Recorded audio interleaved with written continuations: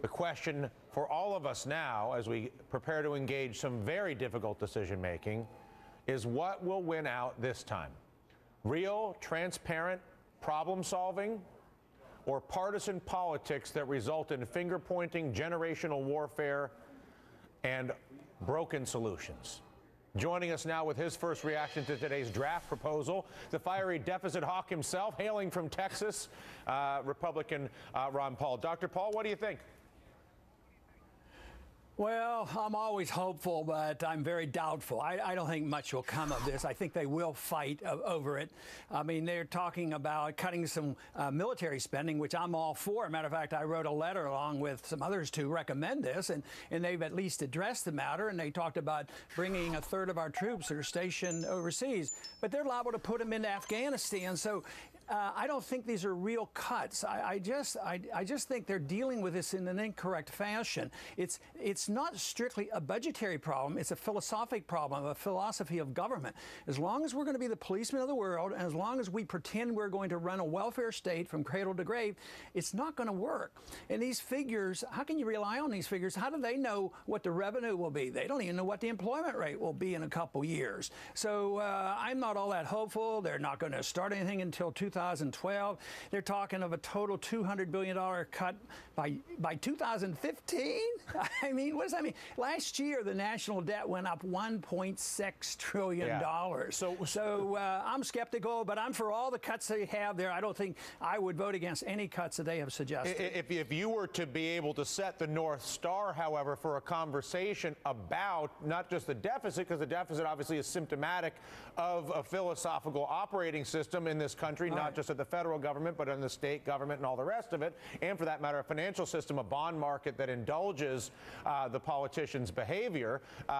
Where would you begin the process of correcting it if you think this is philosophically misguided? Well, I would say that we should have a new foreign policy and bring all our troops home and defend our country and not police the world.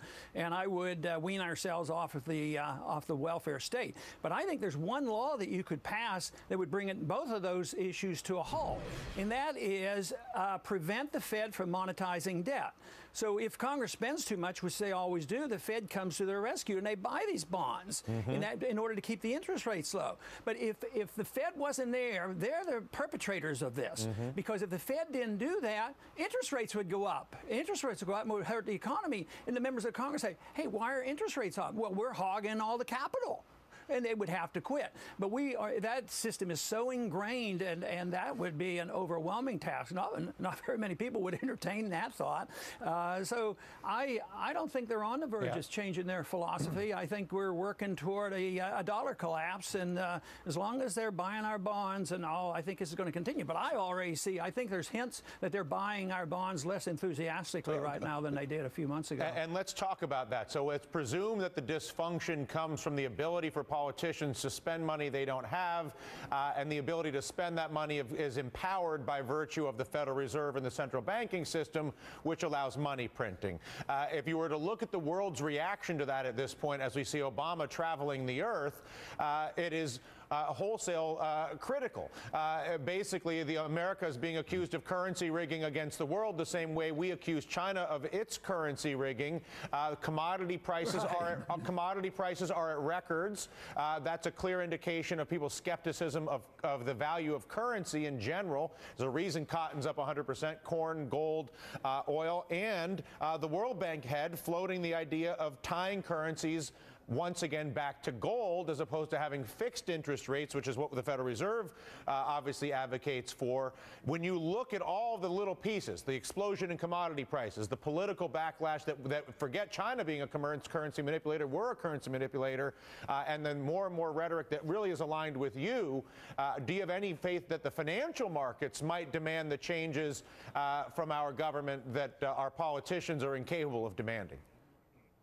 Eventually, and just think of the different attitude about the $600 billion proposal compared to the $1.7 trillion injection. The attitudes are changing. Attitudes are very important. Once they get inflationary expectations that they're seeing the price inflation on the commodities, pretty soon that is going to be injected into the future. Then everything the Fed does to lower interest rates will raise interest rates. You know, just printing money eventually does the opposite. And I'm afraid that's what we're moving into. So that's why watching some of these interest rates carefully will give us an indication and what the foreigners are doing and what China is doing. But to just jump on China and say they're all at fault without us looking at our deficits and the way we manipulate our currency, I think that's a cop-out.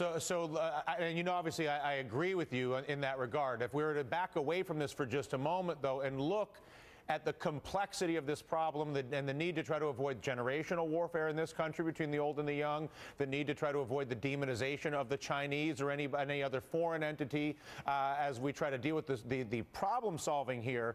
How do we create an arena for problem solving as we look at the riots emerging in London, as we look at what's going on in China, as we look at what happens when you basically barbarically try to address this, and that barbaric is my word.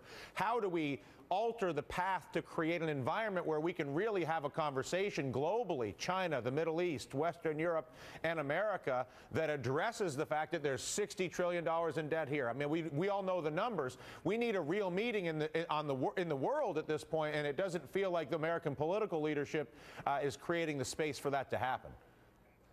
That's right, and that's where our responsibility is. The Congress is, they have a responsibility for that, and that's what they should be doing. Now, another suggestion that could work if they wanted to, because, you know, conservatives are going to argue you don't cut a nickel out of military. I say that's not defense, that's military, and we should look at it. But what about another suggestion? Just go through the process and try to whittle down on the budget, get it as low as you can, and then have a rule and say, well, the budget is so many percentage. It's 20% over budget. Cut every single program exactly the same. And you don't have to do it all in 1 year. Maybe have a 10-year period and cut down, you know, a certain percentage until you get it balanced. Right. At least it would send a signal if they would agree to that. But they're not going to. I've heard a couple of our new freshmen even say, hey, you know, there's not much we can cut. We can only cut the non-discretionary funds. And there is not enough there to cut. And we certainly can't cut military. That bothers me that, you know, freshmen are coming in with that attitude and they're throwing up their hands. There's nothing left to cut, you know. Well, you know, the alternative is, you know, they don't want the pain of the cutting, but the pain of destroying the currency, as you know, is going to be much worse. And that's what I'm trying to head off. And the more I can have a bridge to you and you to me, because truly, without the proper theater to address this problem, and with the kicking the can down the road being what it is, the commodity traders who walk around in New York talking about the blue dollar trade, buying commodities, buying gold, and waiting for the issuance of the new currency in their minds, that should be avoided, obviously, if we can do it, and without creating the beginning of that conversation.